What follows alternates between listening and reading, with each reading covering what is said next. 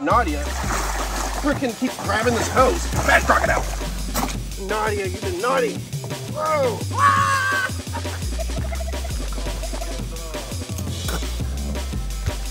No, Jimmy. Beautiful dragon-like tail. Let's get Stevie. Woo! Baby Cobra. He's hooding up, looking big. Oh my god, he is not having it today. Monstrous-sized Mamba. Look at that. Oh, she never shows off her mouth.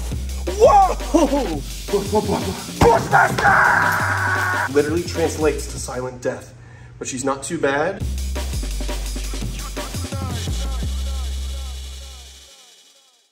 I'm trying to do a tour, and Nadia freaking keeps grabbing this hose. Bad crocodile. Come on. She keeps grabbing this hose because she thinks it's like a snake or something. She's trying to eat it.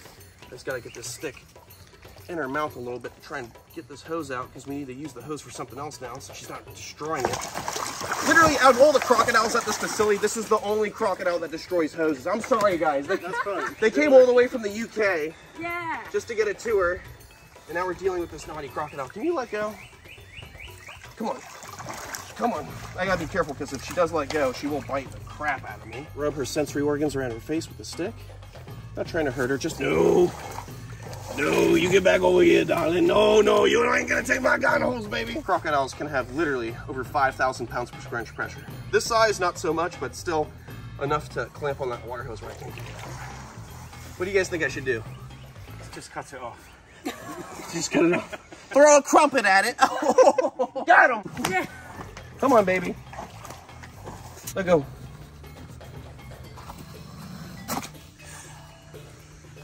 One more readjust and I can get it out. Come on, baby. Come on. Oh, come on. It's, oh! Just trying to rub the side of her face because she's got all these little sensory organs that detect pressure, so hopefully that will entice her to let go. She's not letting go. Crocodiles, they bite. Oh no, not death roll, come on. Let go, you naughty crocodile. I just don't want her to chew any pieces off and swallow them. Yeah, definitely.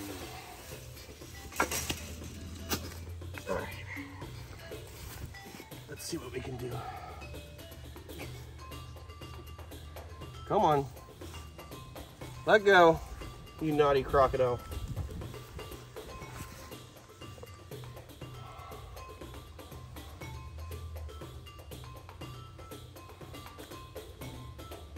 Pull the hose. Oh! All right. I gotta put her back in safely. Woo! Nadia, you've been naughty. Whoa!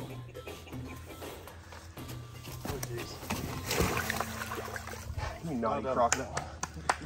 Sorry guys, back to the tour. Let's get this hose out. Only the 8th freaking hose I've had to go through with this crocodile. You're naughty.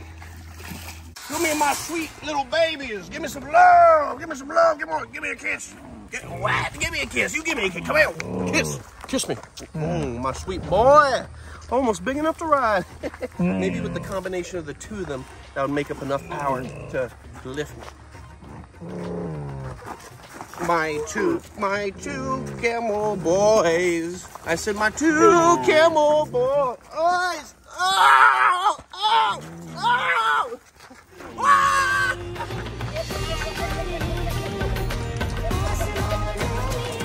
Give me a kiss. Oh, my sweet dromedary camels. I love these guys.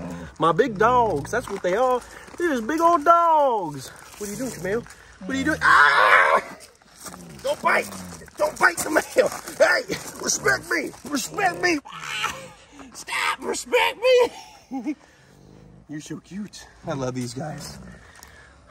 My opportunistic grazing giraffe creatures. No, Jimmy! Look at these beautiful creatures as they graze on any plant life within the circumference of their face.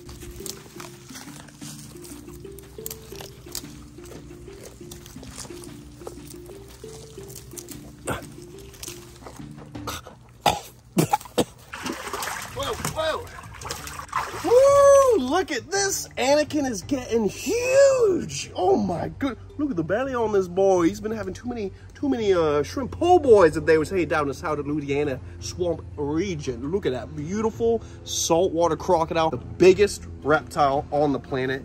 He's just a wee little baby, like little Timmy right here. Isn't that right, Timmy? What a little darling bugger.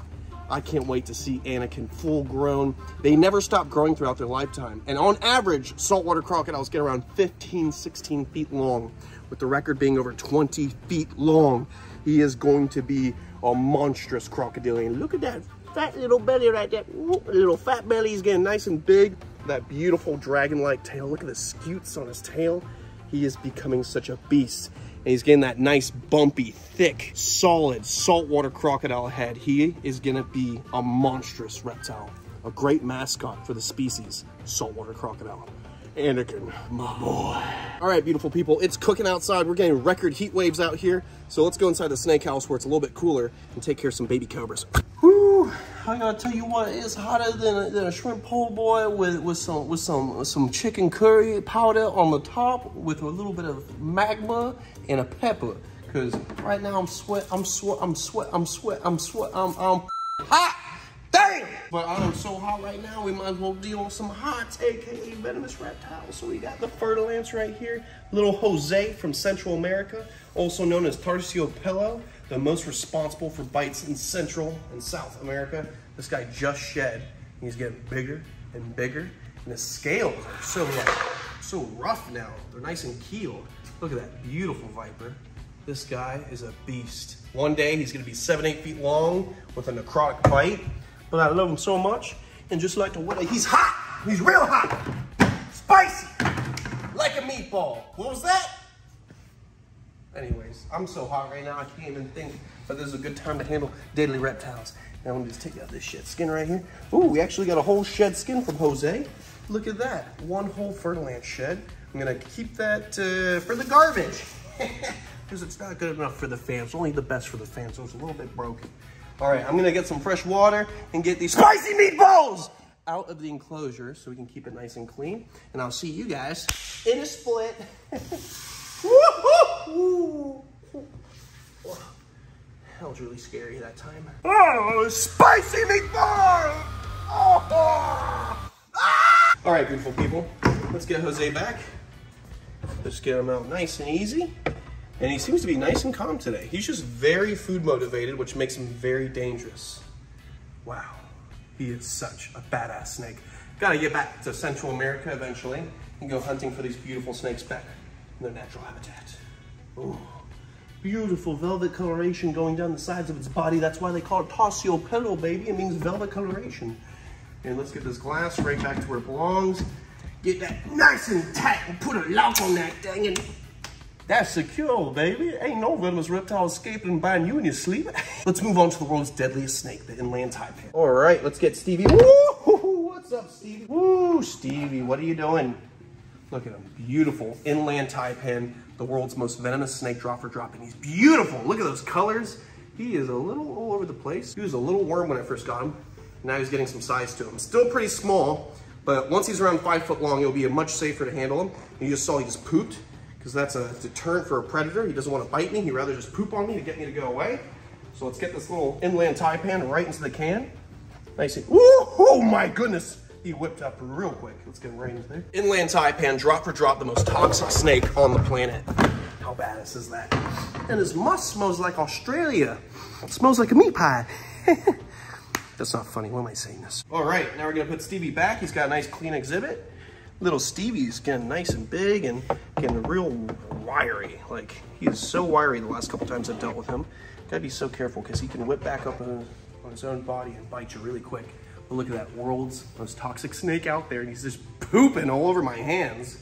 Look at that, little Stevie. I'm gonna put him back because he's so wiry, he's not having a good time, and we don't want to stress him out because we love Stevie, and he's a great mascot for the inland taipan. Locked and secured, so let's take care of Meatball. He's just hanging out, looking real thick, thicker than a Snicker, baby. Look at that cute little face. What are you doing, boy? I want you to come out and play. Damn, look at you. Did you like quadruple in size, dude? He did just shed, so he's got a new paint job. He looks beautiful. Look at this, beautiful red belly, the Australian Colette snake, in the top 15 most venomous on the planet. And I love him. I've had him for years now. And he's pretty placid. He's not too bad. These snakes are typically not too defensive unless you get them straight out of the wild. But look at them, beautiful, thick, black snake head, lots of venom, not as toxic as a lot of other Australian snakes, but definitely toxic enough to be in the top 15 most venomous on the planet. And that's the whole thing, most Australian snakes are venomous. The biggest family of snakes or reptiles in Australia is actually the front fixed-fanged elapid family. So there are more front fixed-fanged elapid snakes than non-venomous snakes in Australia, which is just wild to think about. It's the land of the snakes, land of the lizards, and land of the flies. All right, we're gonna put them right into the holding receptacle.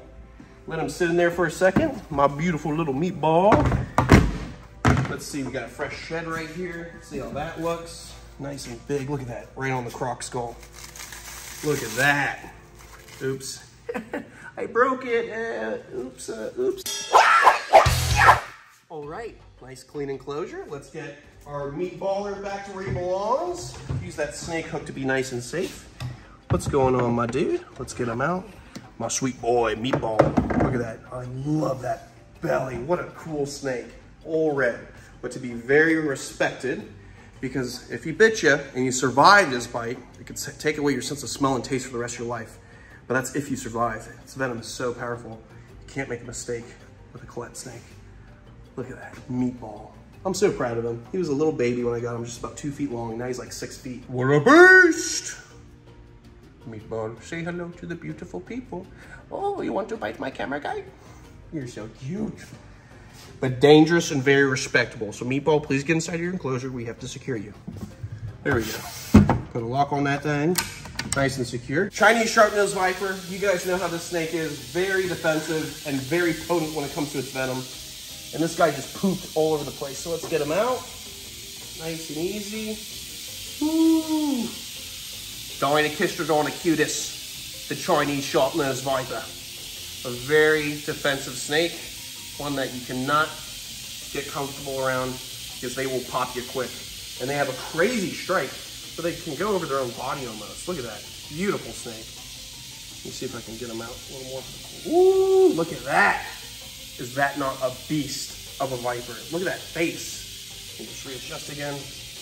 Crazy, sharp tip to that nose. And look, he's wagging his tail like crazy. See his tail? It goes off all the time as a defense to let me know he's had enough. And he's good size. He's like over 4 feet long. We're gonna get him right into the can. Keep him calm while he's calm. Nice and secure. That's probably the chillest he's ever been while taking him out. He's a very bitey snake. And as you can see right here, he pooped all over the glass. Oh, this is bad. Oh no, this is bad. This is so gross. Oh, that's a spicy meat. Woo! Nice clean enclosure. We can put this Chinese sharp-nosed viper back, aka Pinocchio, my good friend from the Southeast Asian end. Oh my god, he is not having it today. Relax, Pinocchio. He is such a beautiful snake. Look at that animal. He is so cranky. Ooh, look how he postures up almost like a cobra. And he's got these huge heat-seeking pits right in front of his face right there. So he can see the thermal image of like a rat with no problem. All right, dude, nice and easy. Nice and easy. We're gonna get you right back into the enclosure. I wish you guys saw him striking. He literally struck like 3 times when I was opening up the cans. He is such a gnarly snake. Dude, look at him. He's such a beast. All right, locked and secure. Good to go. All right, Alice in the black mamba. She's got poop all over the place. Time to give her a good cleaning and some fresh water. She is not messing around today. So let's see how she is. Just gonna gently get her out. Nice and easy, baby. Nice and easy. Look at that beautiful mamba. And she ate so much food the other day, but you can see she looks skinny. She goes through that food like it's nothing. They have a super fast metabolism like most elapids. Look at that. What a beast of a black mamba. Gorgeous coffin-shaped head. Monstrous sized mamba. Deserves nothing but respect. This is the most dangerous snake on the planet to handle, and that's because they are so athletic, so large, and they're in the top 20 most venomous on the planet. Let's get her right into there. Look at that beautiful mamba. Pretty easy to get her into a can versus like a wild caught black mamba or mambas in any other situation. Look at this. This is why I needed to get her cage clean real bad. Not just the poop everywhere, but in the water. That is disgusting. Oh! That's a spicy meatball soup, jambalaya from the dark swamps of Florida. You look nice today. All right, beautiful people, we got Allison's cage nice and taken care of, so let's put her back in her enclosure. She's just hanging out at the bottom, chilling. Good thing that she's okay with going into the cans, because typically black mambas are very difficult to deal with when it comes to putting them into holding receptacles like this. There you go, look at that. Ooh, beast! Love this black mamba. It's too bad she's not chilling enough for me to give her a kiss, because she is the most beautiful black mamba I have seen here in America. And she's actually a little upset. I can hear her puffing up a little bit. So let's just guide her to the enclosure. Uh-oh, that's not the enclosure. There we go. Show her that little space. Come on, mama.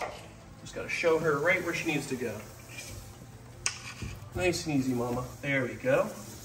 That's a good snake. What are you doing? Go back in there. Beautiful black mamba. Look at this. I got her tail right here. What a beast! All right, let me get this nice and secure. Put a lock on that baby. Ooh, she's all over the place. Wow, she's wild. That's a big black mamba. Not too common to see these guys in zoos here in America because they're very difficult to work with. And most people don't want the liability of working with them because you're gonna have to pay somebody to clean their cage. And not a lot of people can clean cages of black mambas. Ooh, oh, look at that. Look at the black interior. Look, look, look. Look at that. Oh, she never shows off her mouth. Whoa! That's pretty cool. Let's not stress her out. Let's leave her alone. But that's why they call them black mambas. The interior of their mouth, not the scalation of their skin. I know a lot of you guys have been asking where this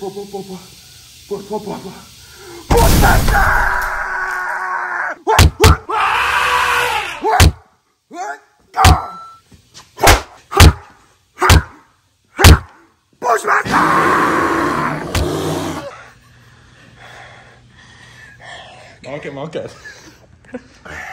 Come on. Woo! All right, let's take out my female Bushmaster. Gotta be real careful because she has a very dangerous feeding response. She'll come out like a heat-seeking missile, and she literally has heat-seeking pits. So she's like a missile that comes shooting out at you, looking for a warm-bodied mammal to sink her fangs into. This is my sweet girl, La Jesus Muda, the Bushmaster. Now, I've had this snake since she was a little hatchling, and she's roughly about 4 or 5 years old now, growing little by little, and this is my favorite viper on the planet. Literally an 85 to 95% fatality rate if you are bitten by the Bushmaster. Scientific name, La Jesus Muda, literally translates to silent death. But she's not too bad, and I respect her, and I can read her body language and get away with this kind of handling. Never do what I do. Can't wait to see one of these in the wild. All right, we're gonna put her right into the holding receptacle. My big girl. Goodness gracious, do you guys hear that? You guys hear that screaming right now? Follow me. This spicy. Come on, follow me.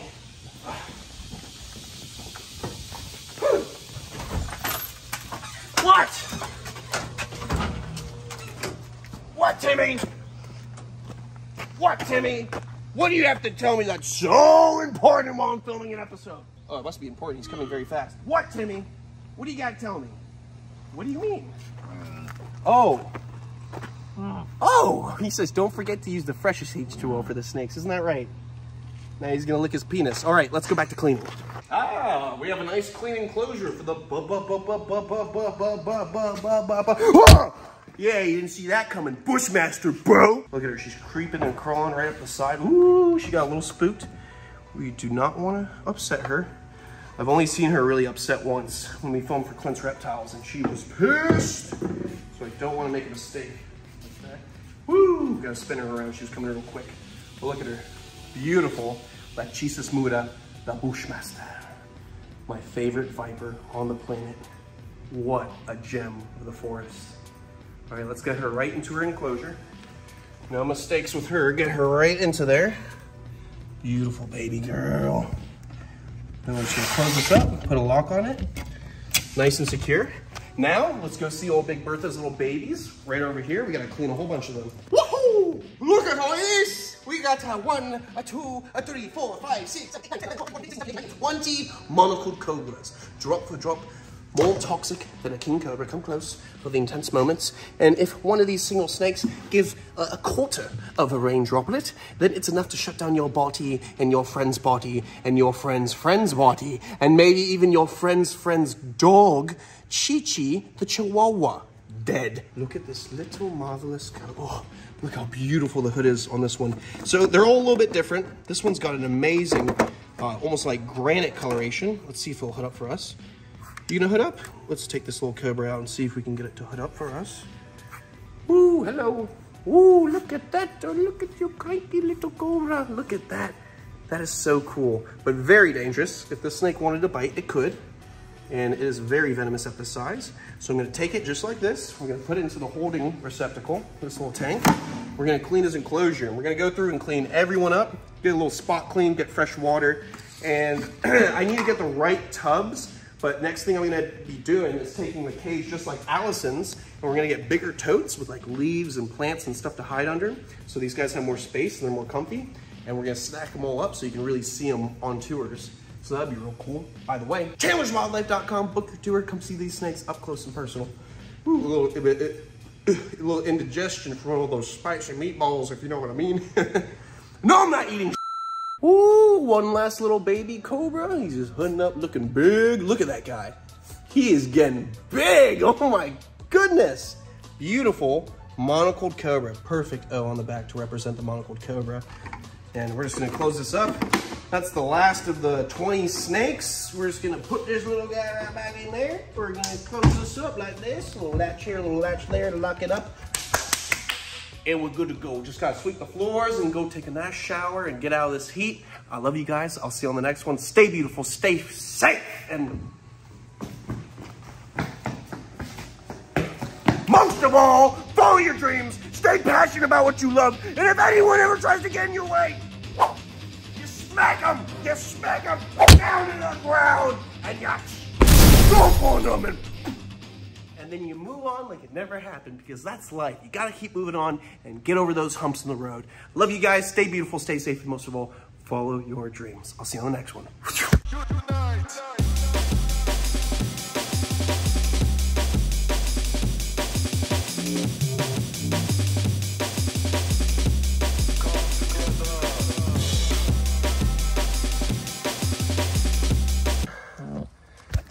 No, Jimmy.